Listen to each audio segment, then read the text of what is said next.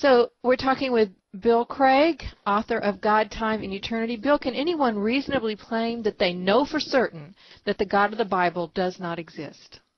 Well, I don't think that you can make that claim justifiably, though I think that if you could show, for example, that there's a logical contradiction in the biblical concept of God, that would be a proof that God does not exist. Mm-hmm.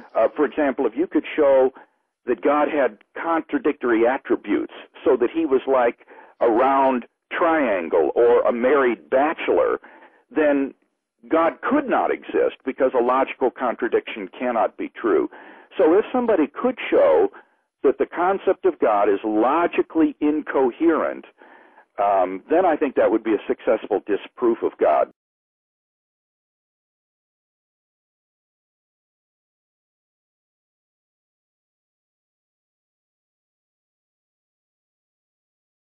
The God that's depicted in this book certainly 100% does not exist. I know it and you can know it as well, because it's a different type of a question. It's a question of certainty. For example, if I said, do you believe in the existence of a married bachelor? What would you say? You would say, well, not only does a married bachelor not exist, it cannot exist by definition, or a square circle. If you tell me that the God of the Bible is a married bachelor, I will say he does not exist. And that's how we can know that there are mutually incompatible properties and characteristics of the God that's in this book that rule out the possibility of his existence. For example, in Malachi 3:6, God said, I am the Lord, I change not. And yet all through the Bible we see God changing his mind. In Ezekiel 32:14, the Lord repented of the evil which he thought to do unto his people. And by the way, I'm giving one or two examples, but there are multiple examples throughout the Bible which I detail in my book if you want to go into greater depth. The God of the Bible does not change, and the God of the Bible does change. He does not exist. It's like a married bachelor. In Exodus 25, God said, I, the Lord, am a jealous God, visiting the iniquity of the fathers upon the children unto the third and fourth generation. The God of the Bible punishes people for their parents' sin. However, in Ezekiel 18:20, the son shall not bear the iniquity of the father. In Deuteronomy 24:16, neither shall the children be put to death for the fathers. Every man shall be put to death for his own sin. The God of the Bible punishes children for their parents' sin. The God of the Bible does not punish children for their parents' sin. He does not exist. In Psalm 145:9, the Lord is good to all. Deuteronomy 32, he's a God of truth and without iniquity. However, and you find a lot of God is good verses in the Bible. Isaiah 45:7, God said, I make peace and create evil. Bara ra in the Hebrew. I, the Lord, do all these things. Lamentations 3. Out of the mouth of the Most High proceedeth not evil and good. Jeremiah 18. Thus saith the Lord, behold, I frame evil against you. Ezekiel 20:25. I gave them statutes that were not good, and judgments whereby they should not live. The God of the Bible is good. The God of the Bible is not good. He does not exist. Does God tempt people? James 1:13 said, let no man say I am tempted of God. God cannot be tempted with evil, neither tempteth he any man. However, Genesis 22:1, it came to pass after these things that God did tempt Abraham. God does not tempt people. God does tempt people. He does not exist. In Exodus 20:13, in the Ten Commandments, thou shalt not kill. In Leviticus 24:17, a different phrasing of it with a different Hebrew word. He that killeth any man shall surely be put to death. However, we find in Exodus 32, thus saith the Lord of God, put every man his sword by his side, slay every man his brother, his companion and neighbor. 1 Samuel 6, the people lamented because the Lord had smitten many of the people with a great slaughter. The Bible is filled with examples of the biblical God committing, commanding, and condoning killing. The God of the Bible says, don't kill. The God of the Bible says, kill. He does not exist. Should we own slaves? Leviticus 25 said yes.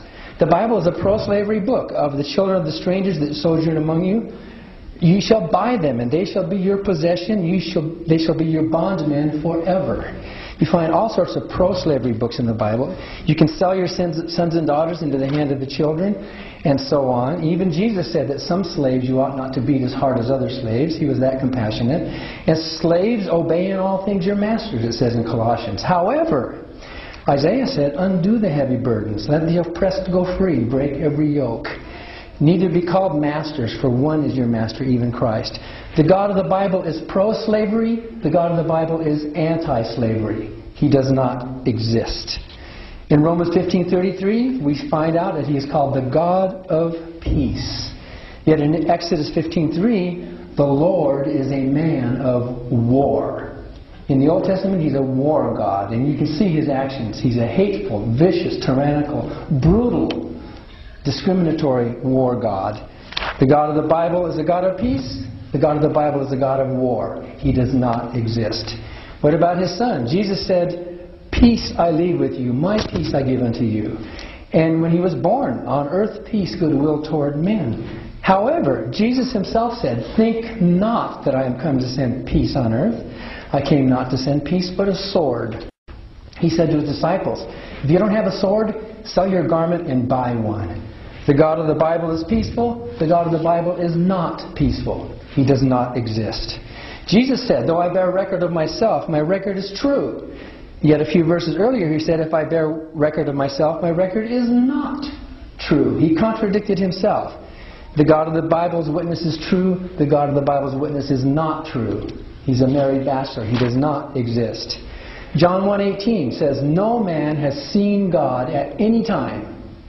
Can God be seen? No. Exodus 33, thou canst not see my face, for no man shall see me and live. And on and on. 1 John in the New Testament, no man hath seen God at any time. However, in Genesis 32, for I have seen God face to face. Exodus 33:11, and the Lord spake unto Moses face to face, as a man speaks unto his friend. The God of the Bible cannot be seen. The God of the Bible can be seen. He does not exist. Is He powerful? Behold, I am the Lord, the God of all flesh, in Jeremiah 32. Is there anything too hard for me? Jesus said, with God all things are possible. And yet in Judges 1:19, read this. The Lord was with Judah. He drove out the inhabitants of the mountain, but He could not drive out the inhabitants of the valley. Why? Because they had chariots of iron. God is all-powerful. God cannot even fight chariots of iron. God does not exist. Does God live in light or does God live in darkness? 1 Timothy 6, the King of Kings, Lord of Lords, dwelling in the light which no man can approach. James 1:17, He's the Father of lights. And on we see God is light. There's no darkness in Him at all. However, in 1 Kings 8, then spake Solomon. The Lord said that He would dwell in the thick darkness.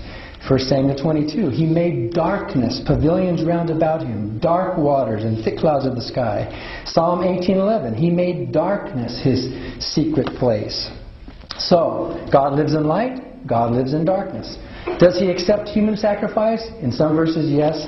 In some verses, no. Remember the thing about when He asked Abraham to sacrifice his son Isaac. By the way, Abraham should have said, no way, I'm better than you, I'm not going to kill my son. Look what God said after he stopped it. He said, lay not thine hand upon the lad, neither do thou anything unto him, for I now know that you fear God, seeing that you have not withheld thy son.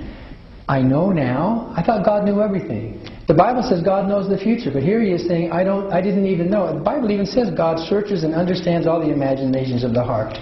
The God of the Bible knows the future. The God of the Bible does not know the future. By the way, if the God of the Bible knows the future, that means He knows all of His own future actions, doesn't it? He knows what He's going to do tomorrow at 12 noon, which means He can't change what He's going to do tomorrow at 12 noon. He's not omnipotent. If He does change what He's going to do, then He was not omniscient. In order to have free will and be a person with free will, you have to have options that are open to you that you can make a decision. If your decisions are predetermined in advance, you are not a free person.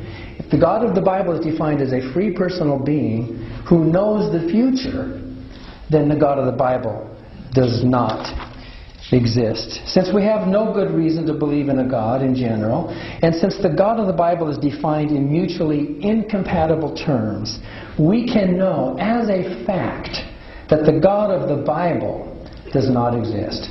Maybe the flying spaghetti monster exists, that might be a different debate, but the God of the Bible, we know with certainty, does not exist.